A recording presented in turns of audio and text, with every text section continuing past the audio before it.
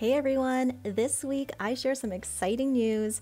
I wrap up soaps in a different way to ship them out to customers. I go birthday gift shopping for my mom and mother-in-law. I show off some new jewelry and then fire up the bath bomb press for the first time in a long time to make goat's milk bath bombs and shower steamers.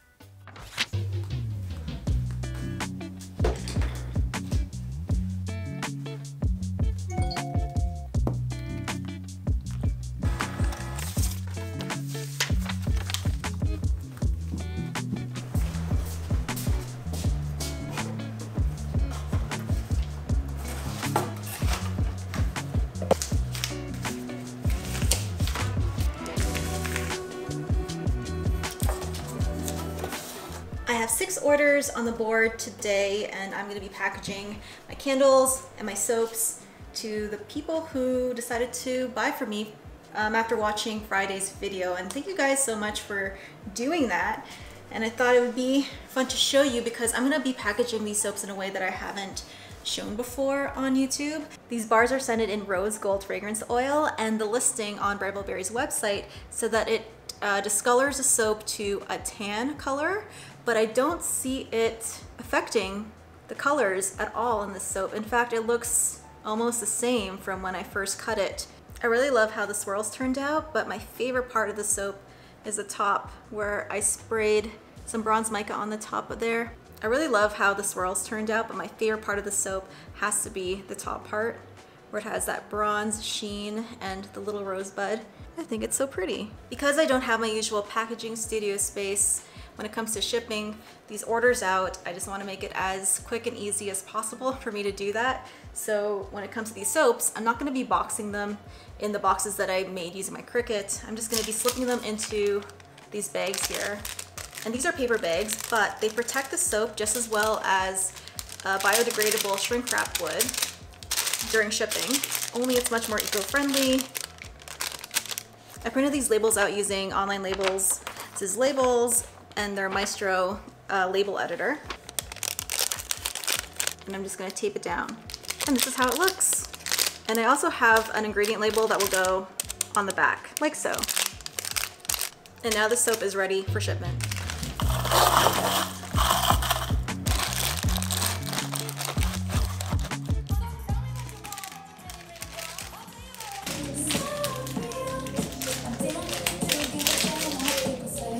When I'm shipping fragile things like glass candle jars or sugar scrubs in glass jars, I like to use these corrugated boxes that I can assemble pretty easily and quickly. I get these from Staples or Uline. But if I'm just sending a soap, these guys are pretty sturdy and they'll do just fine being shipped in a padded envelope like this. And it saves me a lot in shipping to be able to do that. 1 or 2 soap slips into these envelopes really easily. So here's an order where they just ordered 1 soap, and after sealing it, it's good to go. I haven't tried 2 soaps, so I'll see if it will be okay. I think it will be if I do them sideways. First one, then let's try the other one. Perfect. And that fits 2 of my soaps perfectly fine. So everything is all packaged up. Now I just need to weigh them. And I have this weighing scale. And I write down the weight on the little sticky notes that I have on here.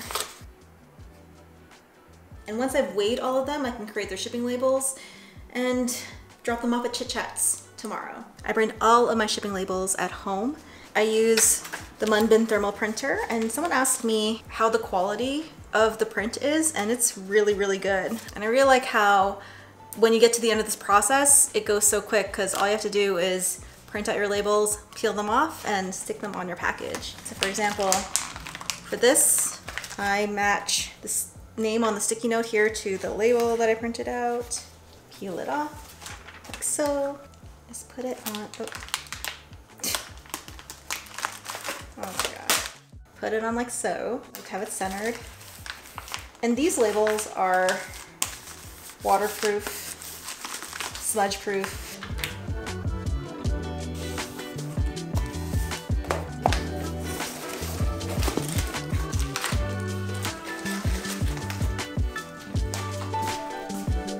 I'm really glad that that task is done because that really frees up the rest of my week to make the 2 products that I plan to release when this video comes out on Friday, and it's gonna be bath bombs and shower steamers. I'm still working on the formula for the shower steamers. I'm really loving my jewelry today. These 2 dainty necklaces are from Ana Luisa, and so are these earrings. It's actually 1 earring that looks like it's 2, which is really, really cool. And here's some footage of me unboxing that package yesterday. Got a package. Ana Luisa sent me some more of their jewelry pieces. I love their eco-friendly packaging so much. I got sent 3 pieces. Let's start with this one. Looks like I got a new pair of earrings. Look how beautiful these are. Wow.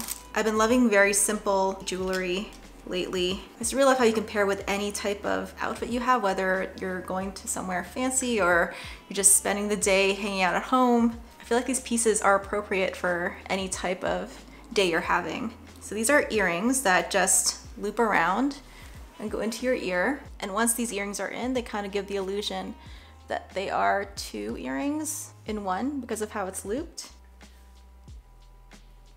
Next, we have this beautiful dainty necklace. And when it comes to the necklaces that I wear, I really prefer them to be the type that you can wear every single day, that go with any outfit, and usually that means, for me, gold, a thin chain, with very minimal details. There's 2 holes you can loop this in to adjust the length. And here's what it looks like once it's on. And I love that. That is so pretty. Barely There jewelry is really on trend right now too. Here is a very similar necklace, but this one has some very small stones in there. And the great thing about dainty necklaces is that you can stack them and layer them without looking overdone or it being too much. And that is what I'm gonna do with these 2 to see how it looks. And I also really love how expensive this jewelry looks. If you visit their website, which is linked down below, you'll see that these pieces are very, very affordable. This is what the 2 of them look like, layered, and I think that just looks so pretty. And these with my earrings, my outfit is complete. I mentioned that Ana Luisa jewelry is super affordable, but you can get even more money off by using my discount code over here for 20% off your order.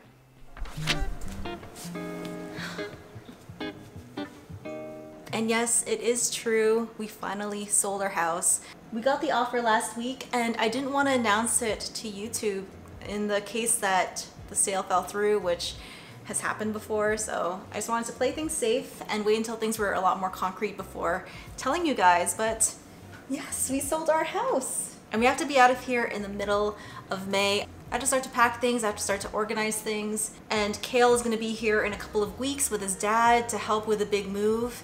Oh man, like it sounds like it's far away, but I feel like these 2 weeks until Kale gets here, it's just gonna fly by super fast. In the meantime, I still will be formulating and making things and showing you guys, still shipping those products out, because now I'm not gonna get disrupted by having to show the house. But the good news gets even better because Kale and I actually also found the perfect house for us. We put in an offer and that offer was accepted. I'm not going to show you any teasers about the house, any footage of us looking at it.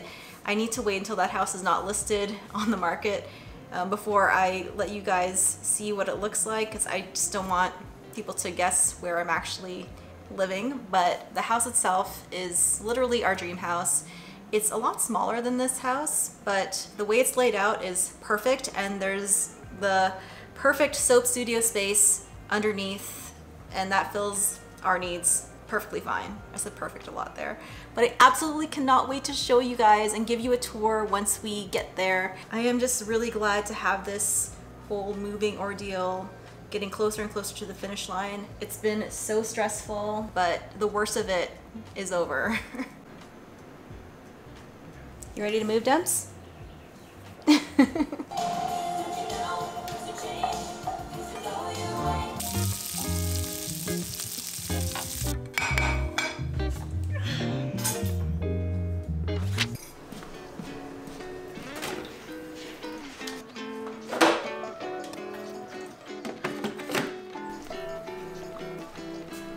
is Monday and I have a pretty busy day ahead of me. I have to drop off those packages at Chit Chats. Then I have to get some groceries. I'm in this weird spot now where I need to buy groceries, but I have to be able to eat them within the next 3 weeks. So I'm not moving a whole bunch of food.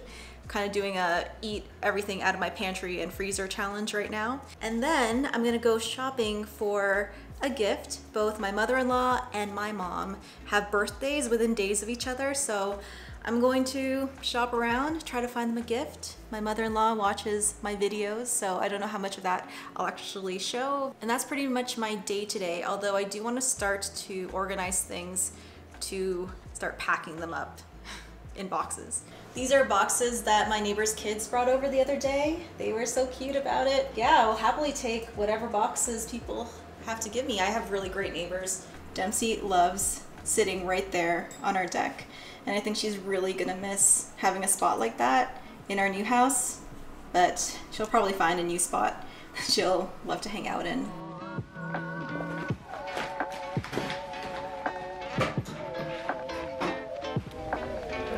Picking a card is always really hard.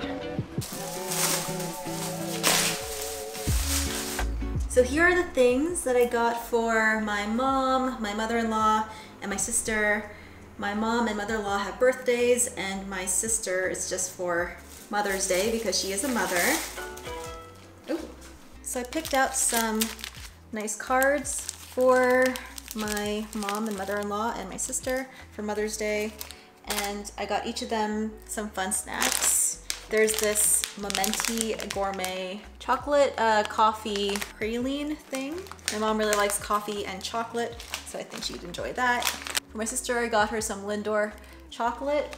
And for my mother-in-law, I got her some peach slices. And in addition to those items, we have some handmade soap that I made myself. This is the rose gold soap that I made in the last video. I also have some of the cocoa bergamot combo butter body butter that I made a while back. I still have a few jars, so I'm gonna give those away. This is such a good body butter. I used up all of my personal jar, and I was tempted to keep a few for myself because I really like it. But I'm gonna share the love and send some to my loved ones. I walked all around Winners, but I know my mom and she would rather pick out something herself, so I ended up getting her a gift card, and that's all gonna be sent to her and my sister and my mother-in-law in the mail. So I'm gonna make the packages right now. I was yelling at my Google Home for the past 20 seconds trying to get it to play my music until I realized that the power is out in my entire house, and it's the whole block because we have a neighborhood Facebook group and people are reporting power outages in their homes too. So I don't know how long that's gonna last before the power charges up again, but oh well. Speaking of my neighborhood, last night I was taking Dempsey for her last bathroom break of the night, and I always look up because Calgary has some of the most beautiful skies, the clearest skies I've ever lived under. And sure enough, I saw the twinklings, the shimmerings of Aurora Borealis, which I've talked about before. I've seen it one other time, but this time it was so strong and vivid. Look at this. Oh my gosh. This is the strongest I've ever seen the aurora. Wow. Oh my god. Okay, it has steadily gotten stronger and stronger since I've been standing here. Oh my god, it's so beautiful. Oh my gosh. Wow. It's so green. Oh my god. Oh my gosh. Oh my goodness, look at that. What? Okay, this is amazing. Just had a video chat with Kale and I showed him this amazing band across the sky. Wow. Very cool. And you can hear the excitement in my voice. I'm just so in awe, and I didn't want to rush inside and get my camera for better footage. I didn't want to miss a second of it because I also wanted to call Kale, and I FaceTimed with him and he could see it on FaceTime as clearly as I did, and it was so beautiful. I feel really lucky that I was able to experience that a couple of times living here in Calgary. It's something I never would have thought that I would be able to see and witness this far south of the North Pole. Oh, jeez. Did you hear that? That scared me. I think the power is back on. Those are the fire alarms in this house, and they are hardwired to the house.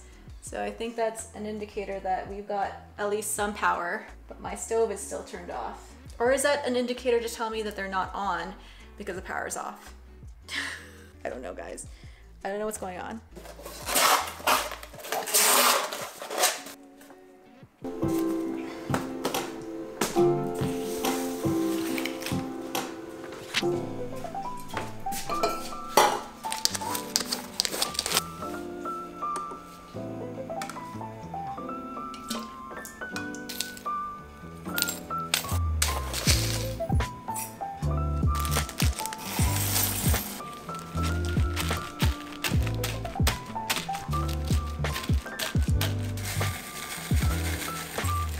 Welcome to today's project. If you haven't guessed by now, I'm making shower steamers, something that I have not made in a really, really long time. And I have begun to dissolve my menthol crystals in with my essential oils that I'll be using today. I'm gonna be making a eucalyptus lavender shower steamer. And I'm making this a little differently than what I've done in the past. I've removed the oils, as a lot of you suggested the last time I made shower steamers, so we'll see whether or not this works. But if it does, I will be selling these in my shop once this video goes live Friday. And as you saw, I crushed up these menthol crystals as much as I could, just by sticking them in a baggie and then using a spoon to just kind of get them into smaller and smaller pieces. And what that does is just helps it to dissolve a lot faster. So I'm just gonna set this aside and wait until this completely dissolves before moving on to my next steps. For the shower steamer, I'm also gonna be using the bath bomb press to make them. I tried using the bath bomb press before, but I think there was a huge flaw in, first of all, my recipe, and second of all, the type of mold that I was using. So with this recipe, I hope everything works out, and the mold that I'm gonna be using with the bath bomb press is a square mold. It's a 3-piece mold. Basically looks like this. And since I'm pulling out my bath bomb press and the compressor, I figured I might as well make a bath bomb while I'm at it. So I'm also going to be making some goat's milk bath bombs scented in lavender eucalyptus. I'm keeping the lavender eucalyptus theme going. And for those bath bombs, I'm going to be using the medium round bath bomb mold from the bath bomb press. And while those menthol crystals are dissolving, that's what I'm going to be whipping up. So let's get started on that. So first things first, with these bath bombs, I'm going to mix all of my dry ingredients. We're going to start with our baking soda, and I'm not going to color the bath bombs today. It's just going to be a white bath bomb with a little bit of cornflowers for decoration. Just simple, keeping things simple around here. It's been a long time since I've made bath bombs. I have been on a big break from them. So just like with the soap, I'm excited. I'm really pumped to be making bath bombs. The weather in Calgary has started to warm up. I don't know if that'll affect these bath bombs. I'm gonna try this without any sort of humidifier going, although I do have a small plant humidifier going back there. So I have my baking soda here. I'm gonna add a little bit of water to this baking soda right in the middle there. I'm excited to be making this kind of bath bomb because I've never made a eucalyptus bath bomb before, but I was craving it, which is why I wanted to make eucalyptus shower steamers as well. There's the water. Now we're gonna get this going in the KitchenAid mixer. And while that's going, I'm gonna do the rest of the dry ingredients in here. Cream of tartar, SLSA. We're trying something different with goat's milk powder. And then some kaolin clay. Into the mixer this goes. Now we're gonna do all of our wet ingredients. We're gonna use a tiny bit of cocoa butter, like that much. And then I'm gonna zap it to get it melted. And while that's melting down, I'm gonna measure out my other wet ingredients. Polysorbate 80. That's gonna go right in with the cocoa butter. Use some hemp seed oil. isopropyl alcohol. And then my essential oils. I'm going to be using eucalyptus and lavender together.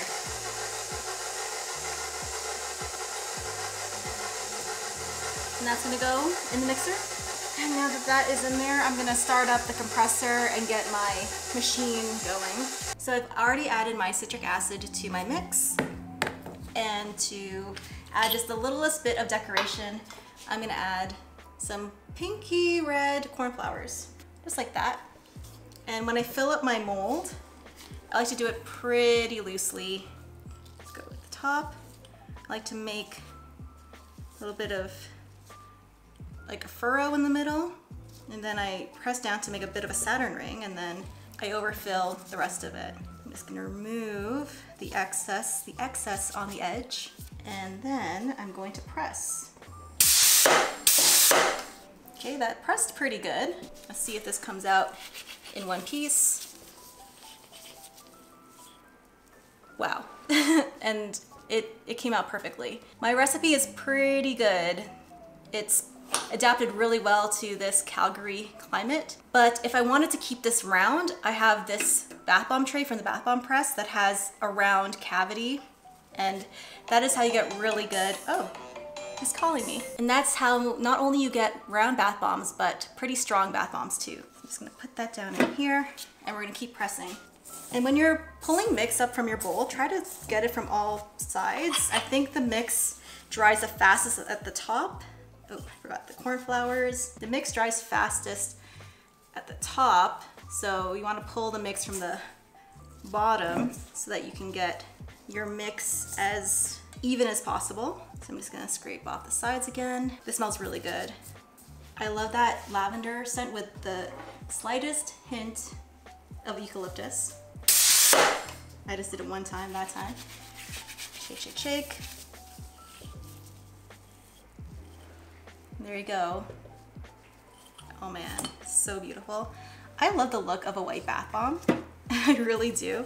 I think it's so simple. Curious to see how these will perform, and I will do a demo for you guys tomorrow.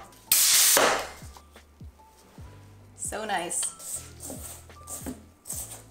I think I can get at least 5 bath bombs out of this particular recipe.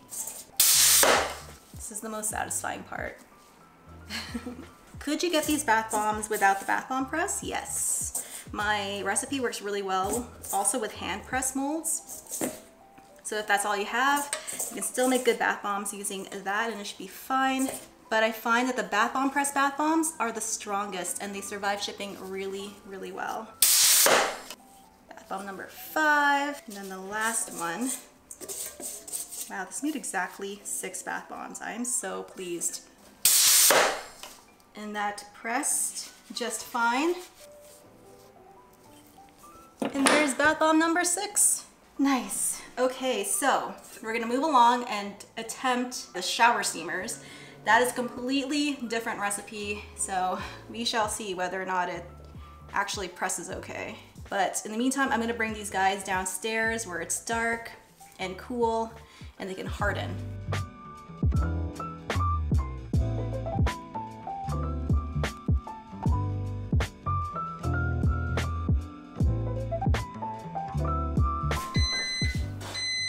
If you want to speed up the crystals melting a little bit, you can microwave it. I like to do a 10-second blasts at a time. Just give it a gentle boost. So for the shower steamers, it's gonna be mainly a mix of baking soda, citric acid, and cornstarch. My original recipe had oil in it, and a lot of you guys told me that's not safe for the shower, and I agree. No one wants a slippery shower.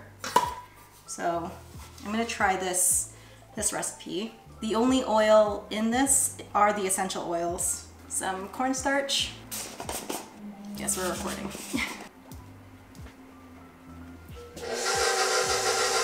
We're now gonna measure out some water, and that's gonna make our shower steamers hard. We've got some distilled water here, and I'm gonna add these both to my mix over there. Now last, I'm gonna add my citric acid. Okay, I think we're ready. This is my first time using this mold, if you can believe it. How much should I put in here? Okay, let's get the scale going and then just fill it and see how much that amounts to. If I just fill it loosely, this comes up to 73 grams. Let's see what size shower steamer I get out of that. If it presses successfully, so I just put the stamp piece on top like so, and this will come down and push that. I think that's the idea.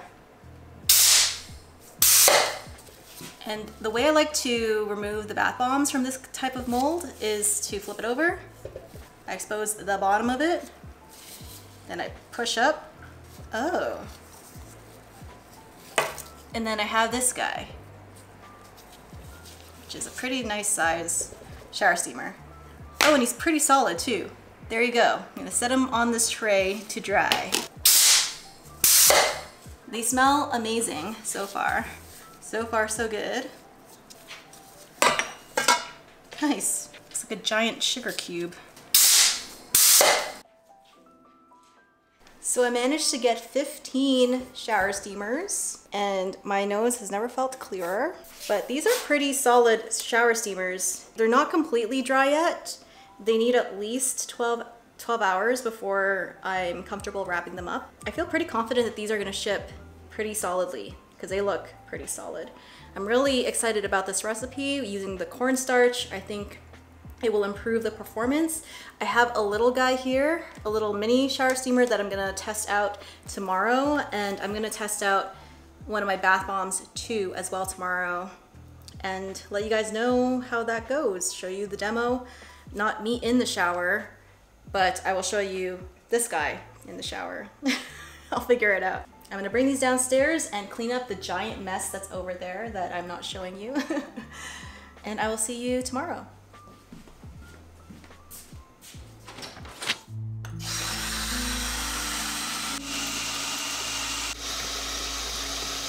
Good morning, guys. Here is the bath bomb the next day, and it smells really good, so I'm just gonna toss it into this bath and get it going. Let's see how it fizzes.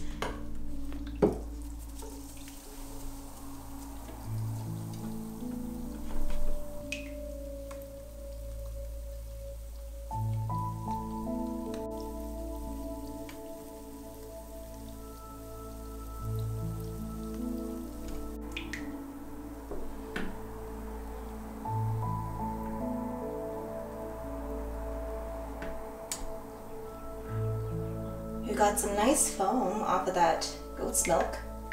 This bath looks so nice to jump into, and I'm gonna do just that. Here is a small shower steamer that I made for myself to test out. Let's go ahead and do that.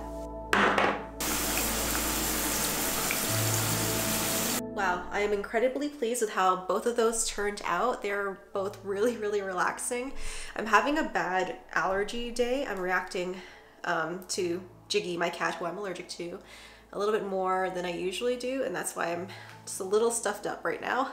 So those two products with eucalyptus have really helped to curb those symptoms just a little bit, and I feel a little bit better after that bath and that shower. The size shower steamer that I used was about 20 grams, and it lasted my entire 5-minute shower. So I'm guessing the bigger block, which came to about 70 grams, will last at least 2 to 3 showers. Just keep it at the bottom of your shower, let it dry out, and then it gets wet every time you take a new shower. But I really, really enjoyed it. The scent of the menthol was so, so nice. If you guys wanna get your hands on this, then you can make it yourself. And I have the link to the recipe on my Patreon down below, or you can even buy this off of me. I have, I think, 4 bundles that I'm gonna do. It'll have 2 shower steamers, and it will include one of those bath bombs. So it'll be a 2 shower steamer bath bomb bundle. That's available on my Etsy, also linked down below. You can also make the goat's milk lavender eucalyptus bath bomb yourself at home. The recipe for that is also on my Patreon. Just check out my description box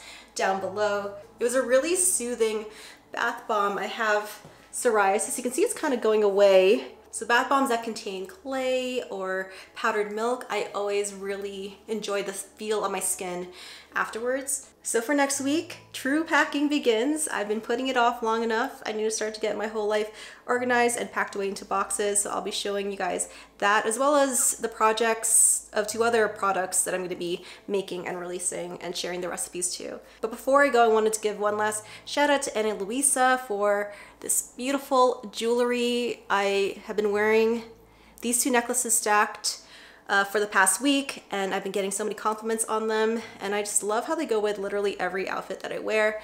I just love the simplicity and elegance of everything. You can find the link to Ana Luisa down below, as well as a coupon code that you can use to save a little bit of money. Thank you guys so much for watching. I will see you in the next video. Bye guys.